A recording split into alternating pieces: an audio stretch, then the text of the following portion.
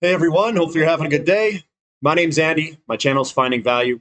I was reading through Twitter. It was something I wanted to talk about, and I'll give you my opinion on it. But Lynn Alden had put a question. It says the question, in an imperfect world with imperfect metrics, is M2 or CPI the better metric between the two? CPI changes its basket of goods and hedonic offsets over the calculation period. Meanwhile, M2 is more consistent but struggles with an opaque financial situation. In my opinion, the better metric is M2. And the reason I think M2 is the better metric is because CPI is manipulated. And when you think of it, the M2 money supply coming in, that's your money supply, M2 money supply, will tell you what inflation is. The CPI is basically irrelevant. I wouldn't even use it for anything. It's a metric. It does not measure really anything. I mean, it measures prices that perhaps people are paying, but what does that matter? M2 is the money in the system, and that really is what the driver of anything is. So I'll go back to my engineering background. The difference between these two metrics is M2 is a driver and CPI is a measurement, which is a lagging indicator. And all you're doing is measuring the symptom of something, and you're measuring something that isn't even accurate. It can be adjusted however which way. So think of it as you're going through and you're producing a product. You're producing that product, and what you want to know if you're producing the product isn't the necessary costs on the back end. You want to know, and I know that's an important metric, and the financial guys get this wrong all the time. So I'm a lean manufacturing engineer, basically. I studied manufacturing engineering. And what you want to do if you want to lean out a process, if you want to become more efficient, if you want to become better at producing a product, you need to know leading indicators. So a leading indicator would be your standard WIP, your standard work in progress. And what you could do is you could see through your facility, through visual controls in that facility, where your problems are at real time using work in progress. It's your standard work in progress. So you could say, we have a problem here, we have a problem here, and you could just see it because you're supposed to have standard work in progress. You could say, something's missing here. Now, the reason that metric is more important is because it gives you real-time information. It says, this is what the current situation is. And then you know that the back end's going to have a whole bunch of problems with their calculations. So when you look at this, the leading indicators is what you want to look at. M2 is a leading indicator of inflation. It just doesn't tell you where that inflation goes, but you know it exists and it's there. So if the M2 money supply goes up, you use the ratios to determine where that money has flown into. And I'll pull one up for you guys to show you what exactly happened. So I went to LongTerm Trends. This is longtermtrends.net, and anyone can see this.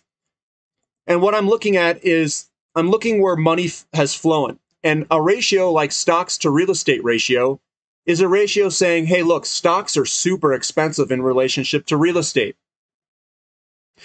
And why is that? Why would stocks be expensive in relationship to real estate? So what they did during that period of a recovery phase in real estate is they printed a bunch of money, put it into the banks. And the banks, what did they do with it? They just threw it in bonds and stocks.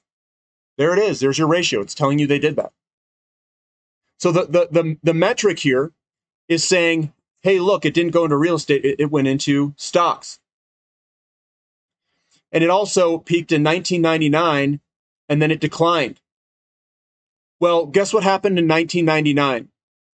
Let me pull up another chart for you guys, and I'll show you how this all ties together.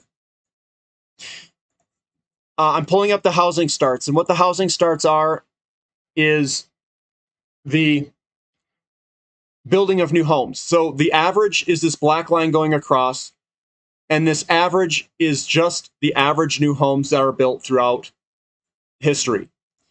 Whenever we go into these expansionary phases, it changes. And in 1999, which is basically in this expansionary phase of real estate where it started, we noticed that the rotation of money occurred. And I'm going to pull up this to show you. This is 1999, which is the dot-com bubble. The reason it was a bubble was because real estate went into an expansionary phase. That's inflationary, and it drags interest rates up with it. Interest rates is what's going to rotate the money out of the NASDAQ, tech companies, and stocks.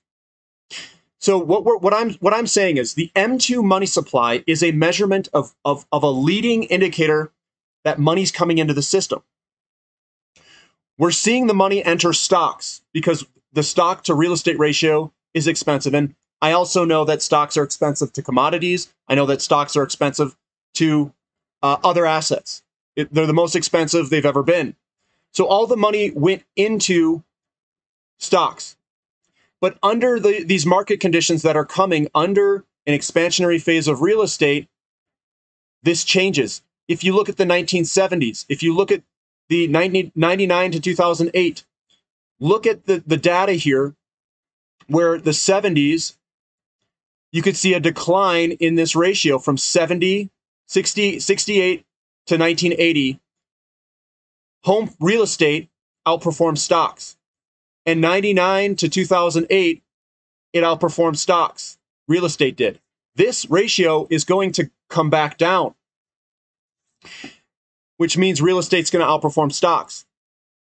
That's what it's saying in these market conditions that are coming up.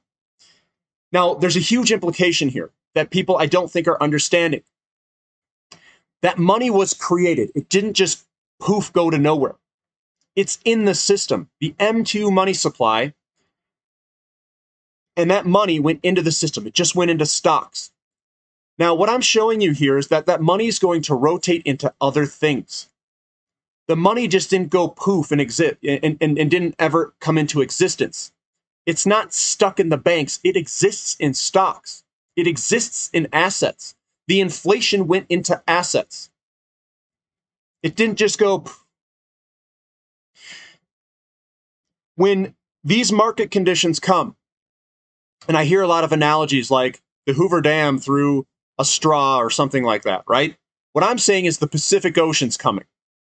The money was created, and it was created in copious amounts. It just went into different assets. What I am telling you, or what I think is going to happen, is that rotation out of those assets where all that money went. Remember, it exists.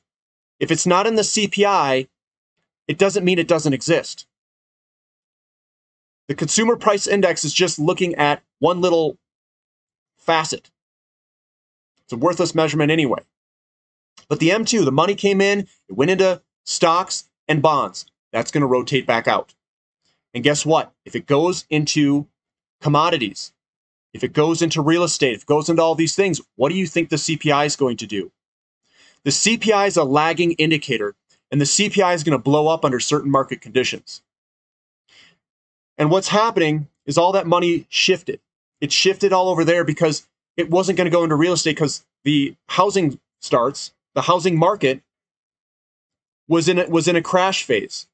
This is the crash phase. This is the recession coming down. This is the recession that we had, which was driven by the deflation from real estate. This is the recession we had, which was driven by real estate coming back down. And then we had this massive recovery phase coming up back to the average, which took a very long time. All that money that they printed, and we can even look at it here because I'm on the website. I'm looking for M2 money supply here. And what happened?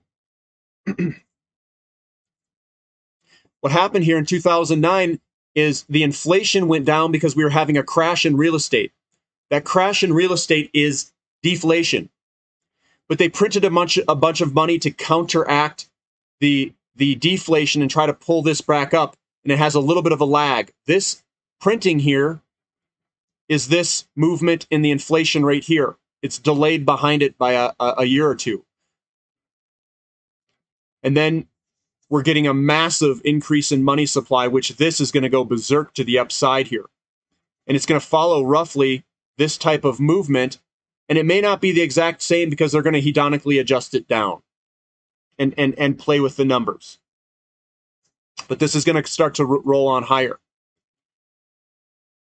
But this money that was created here, when it all unwinds and comes back out of stocks, when it unwinds, and if it finds a home in commodities, what do you think the CPI is going to do? The money's in the system. It's going to rotate back out, and it's going to blow the CPI prices to the upside, most likely. And what we're seeing, which is a leading indicator, is our PPI, our producer price index. And the producer price index is it basically flows through the PPI first and then to the CPI. And what we're seeing as this loads here is we're seeing the PPI start to blow up.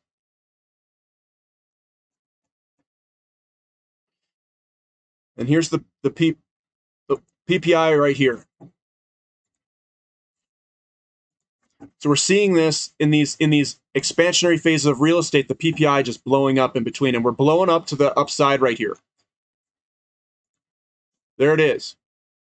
We're blowing up to the upside. This will work its way through the system. Now, we're seeing all our commodities with these huge patterns, like from 1980 till today.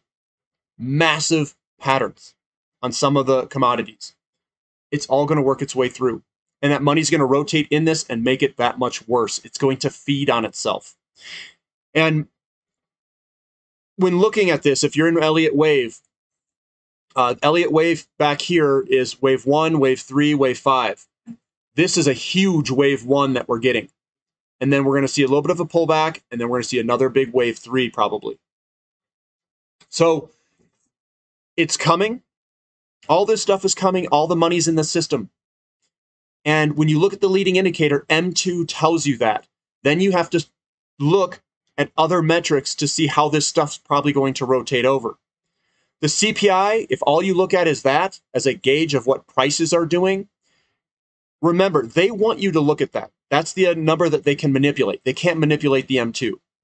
So my viewpoint is the M2 is more important because it's a more reliable indicator, and it's a leading indicator of what could potentially happen down the road. And if you can pair it with other metrics and other things that you can look at, it becomes far more valuable.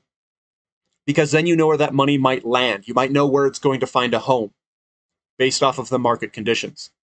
And that's exactly what we do on this channel. And if that's something that you guys are interested in monitoring how these money flows and how things are rotating between things using ratios, subscribe to the channel. And give me a thumbs up if you like this content. Thanks for listening. This is Finding Value.